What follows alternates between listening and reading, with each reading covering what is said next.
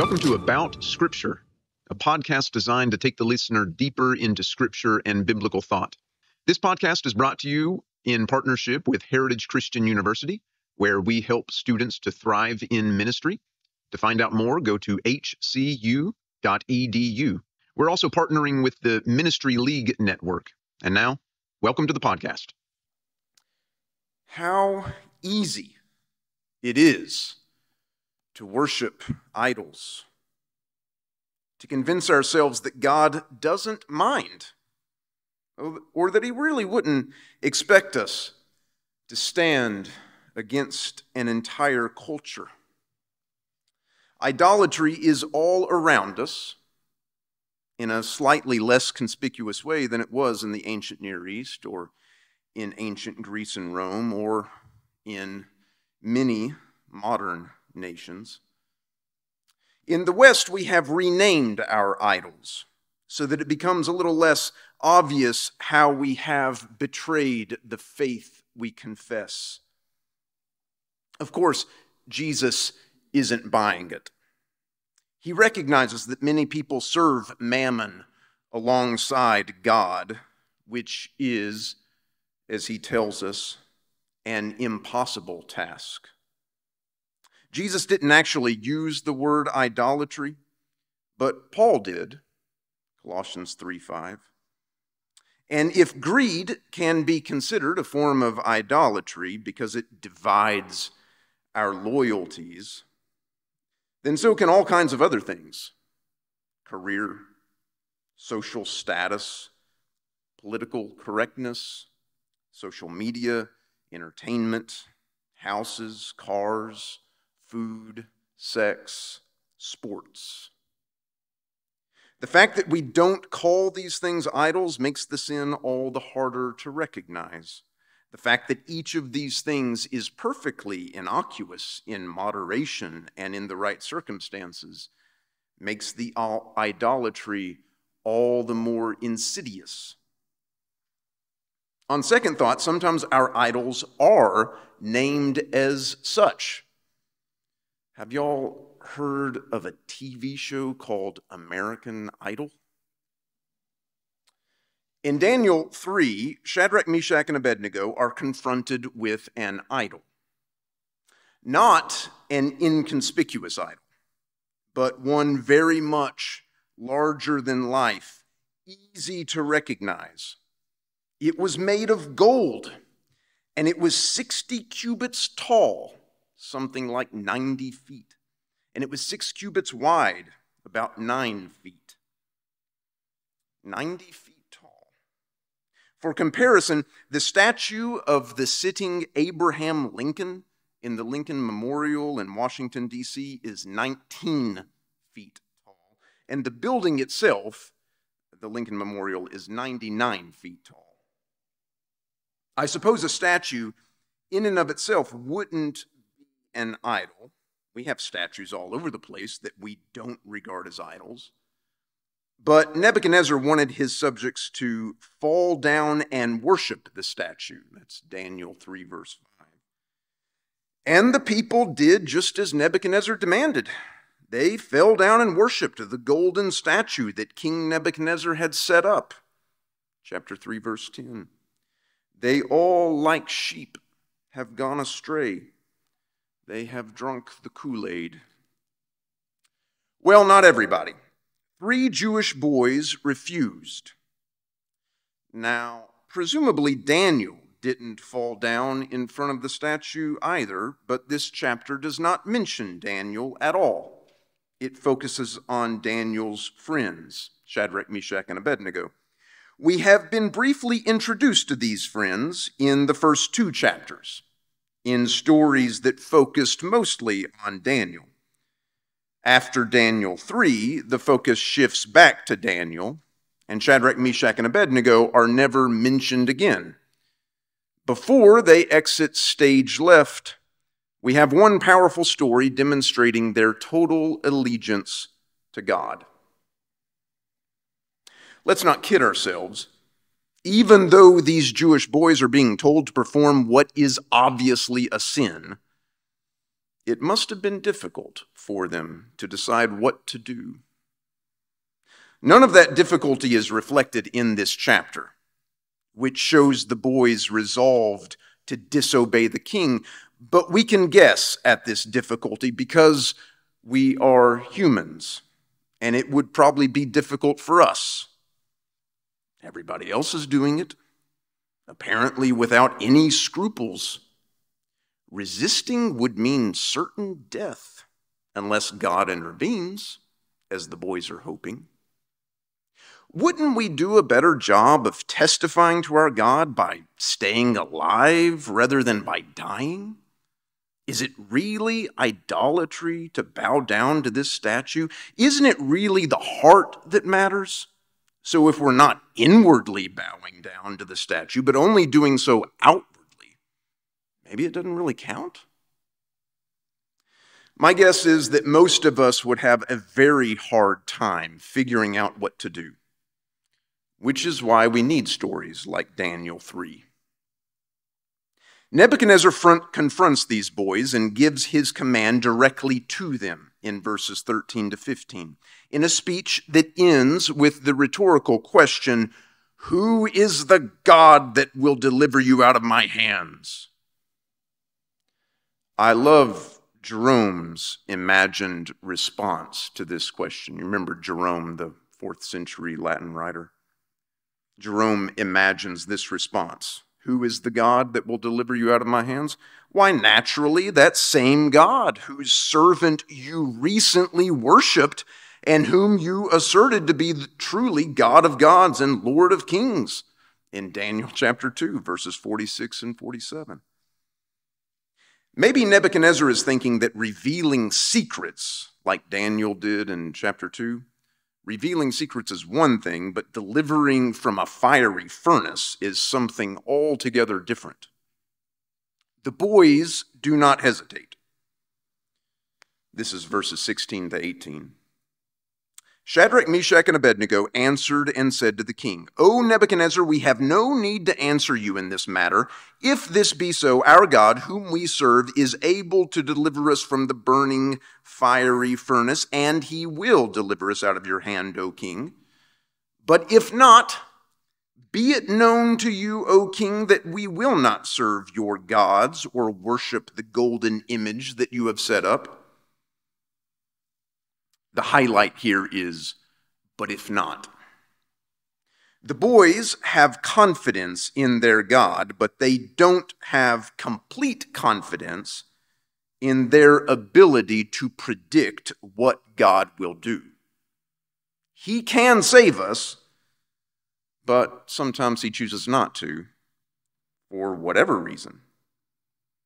In this context, we might remember the prayer of Paul, that God would remove the thorn in his flesh, only to be told, "My grace is sufficient for you, for power is made perfect in weakness."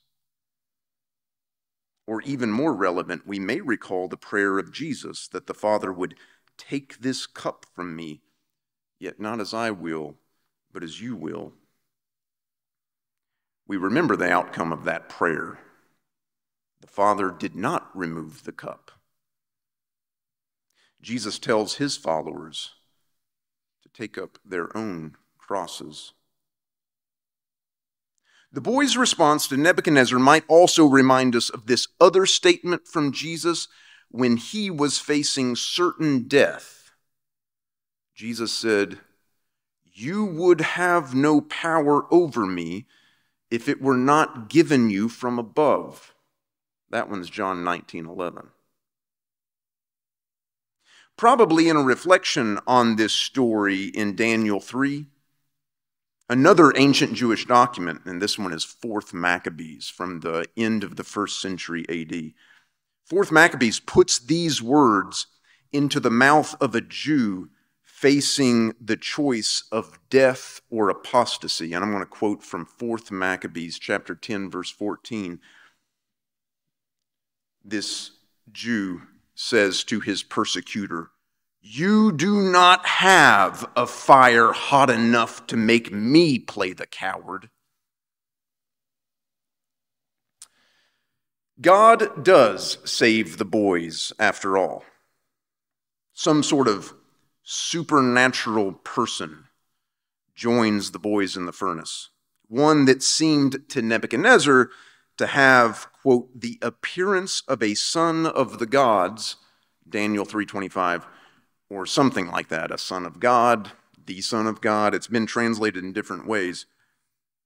The king later calls this fourth person an angel in verse 28. Who was it? The text does not say, or at least the Aramaic text does not say. Y'all realize that Daniel was not written completely in Hebrew. There's a big chunk of it that's in Aramaic. We're in the Aramaic part now. The Aramaic text doesn't tell us who this fourth person in the furnace was. The Septuagint specifies that it was an angel of the Lord. Of course, angel of the Lord has, for a long time, by Christians, been considered one of the titles of Jesus. And indeed, in early Christianity, it was common to identify this fourth person as the pre-incarnate Christ. It would be difficult to argue against that interpretation, but it would also be difficult to know for sure.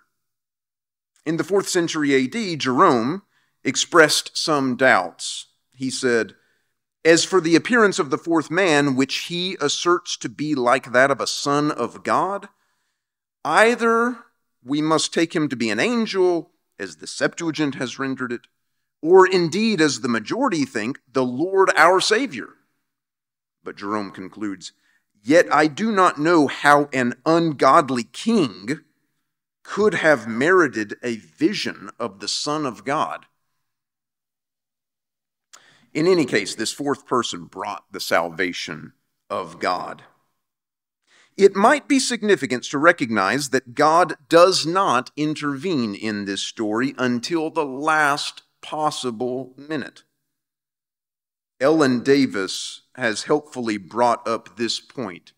She says, "For this particular storyteller, it is surely important that the fourth figure becomes visible only in the furnace, the locus of the most intense suffering."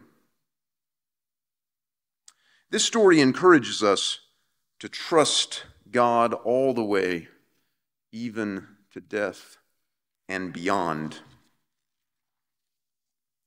Part of what I imagine made the boys pause when they initially heard the command about bowing down to the statue is the suddenness of the change in Babylonian policy. Shadrach, Meshach, and Abednego had been able to carve out a pretty comfortable existence even in exile. They were honored, along with Daniel, as wise men, wiser than others, experts in Babylonian literature. And Nebuchadnezzar had seemed open to their practicing their religion however they chose. Then the king makes a new law, one that must have seemed to him rather innocent, encouraging loyalty among the diverse population of the empire. That's the line the Judean boys can't cross. The resolve of these boys had been made easier, no doubt, by their earlier stand in regard to the luxurious foods of Babylon. They had already refused to become completely assimilated to their new culture. They had already resolved to maintain their distinctiveness. They had already determined that they needed to hold Babylon at arm's length. And so when the shock of this new command came to them, they had trained themselves to face the challenge.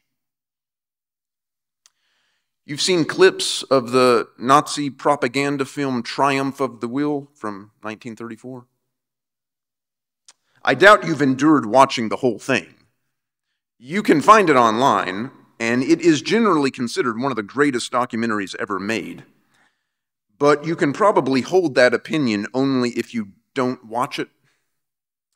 That's exactly the position that Roger Ebert found himself in a few years before his death, after decades of supposing that everyone knew what they were talking about when they acclaimed the film as so great. Upon watching it in his older age, Ebert wrote, "It is a terrible film, paralyzingly dull, simple-minded, overlong, and not even manipulative because it is too clumsy to manipulate anyone but a true believer."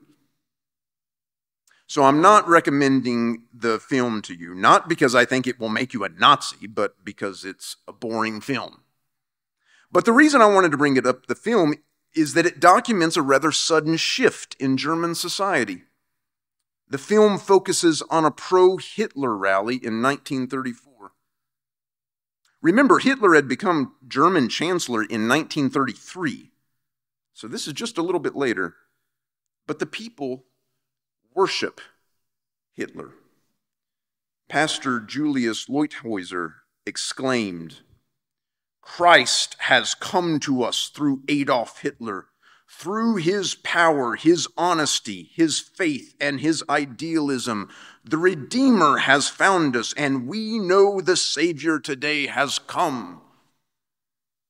That's the 20th century.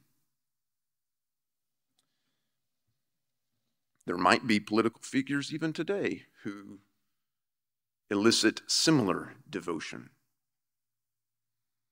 Now, in the 21st century in America, how much would our country have to change for it to require of us things that Shadrach, Meshach, and Abednego were not willing to do?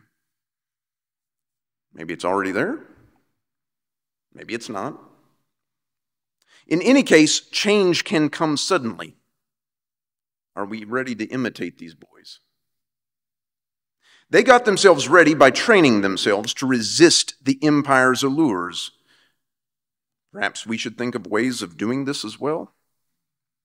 Sometimes we say, well, if you were in that situation in Daniel 3, you don't know how you would respond.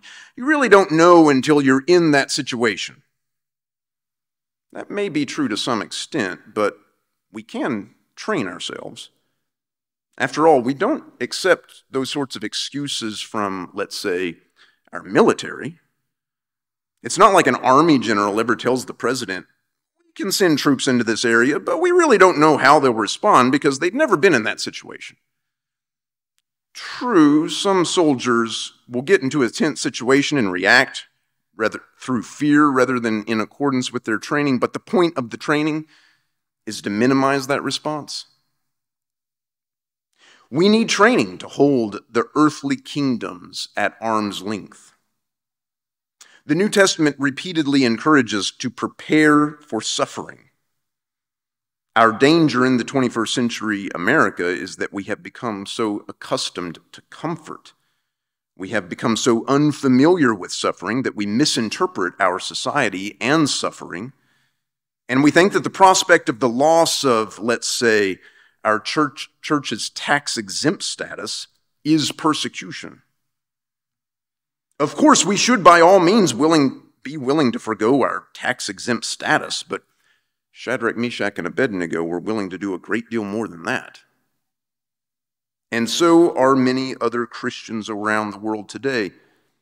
Just do an online search for modern Christian martyrdom, and you'll find that it's on the rise. Daniel 3 reminds us of the commitment we have made to taking up our cross that we sometimes sing about.